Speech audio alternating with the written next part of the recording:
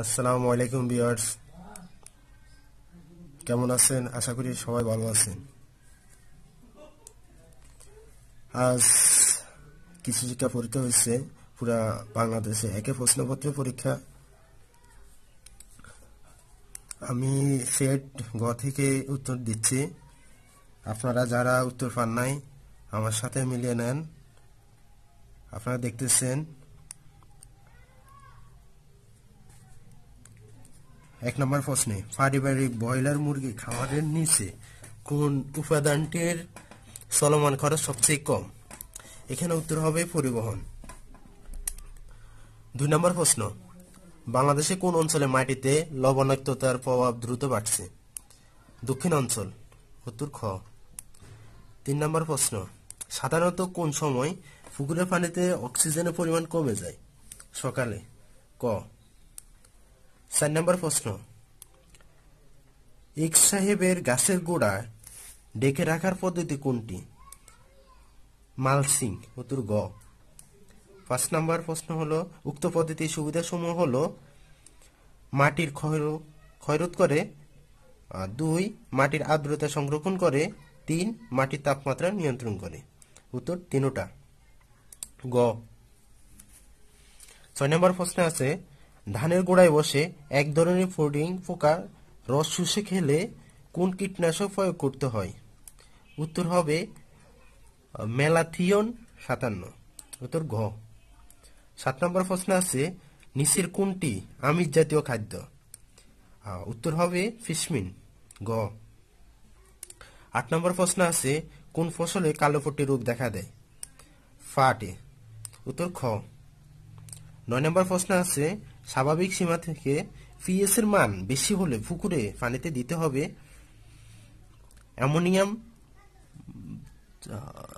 Ammonium sulphate ও তেঁতুল মিশ্রিত পানি, 2, 3, উত্তর গ। 10 নম্বর প্রশ্ন আছে, নিচের কোনটি ত্রিফলা? উত্তর হবে আমলকি, হরিতকি, বহেরা, উত্তর গ। 11 নম্বর প্রশ্ন আছে, উদ্দীপকে গবাদি পশুর কোন খাবারের কথা বলা হয়েছে? উত্তর হবে সাইলেজ, গ।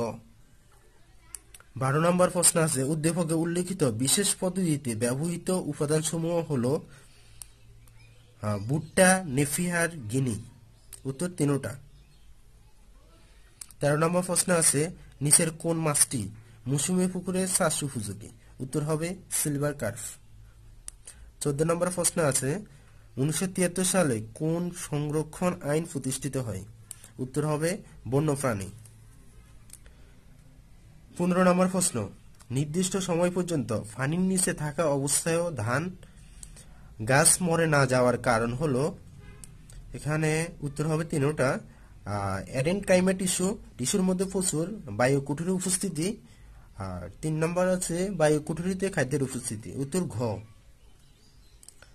16 নম্বর প্রশ্ন আছে, কৃষির উৎপাদনশীলতা বৃদ্ধিতে কোন সমবায়টি অধিক কার্যকর? উত্তর হবে কৃষি উৎপাদন সমবায়, ঘ।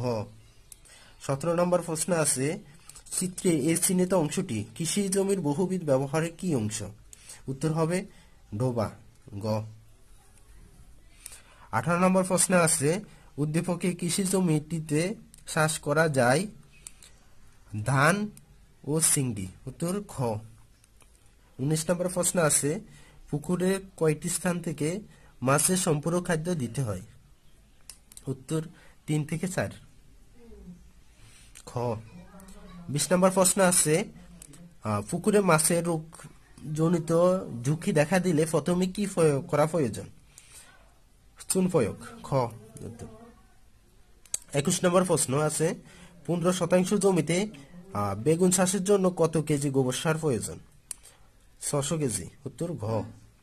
22 নম্বর প্রশ্ন আছে, মাটির গঠন ও প্রকৃতি অনুযায়ী 30টি কৃষি পরিবেশ অঞ্চলকে কয়টি ভাগে ভাগ করা যায়? উত্তর হবে 5টি, গ। 23 নম্বর প্রশ্ন আছে, বীজের সতেজতা পরীক্ষার মাধ্যমে কি নির্ণয় করা যায়? উত্তর হবে প্রতিকূল পরিবেশে অঙ্কুরোদ্গম ক্ষমতা, উত্তর ক। 24 নম্বর প্রশ্ন আছে, মাছ চাষে পৃথিবীতে বাংলাদেশের অবস্থান কত? উত্তর হবে পঞ্চম, ঘ, পঞ্চম। 25 নম্বর প্রশ্ন আছে, কোন সবজি চাষে কম নাইট্রোজেন সারের প্রয়োজন? এখানে উত্তর হবে শিম, ঘ। এতক্ষণ পর্যন্ত আমার সাথে থাকার জন্য ধন্যবাদ। এখনো পর্যন্ত যারা আমার চ্যানেলটি লাইক দেন নাই, লাইক দিতে ভুলবেন না। আর আমার এই সমাধানটি আপনাদের বন্ধু বান্ধবের সাথে শেয়ার করবেন এবং আমার চ্যানেলটি সাবস্ক্রাইব করে পাশে থাকবেন। খুদা হাফেজ, আসসালামু আলাইকুম।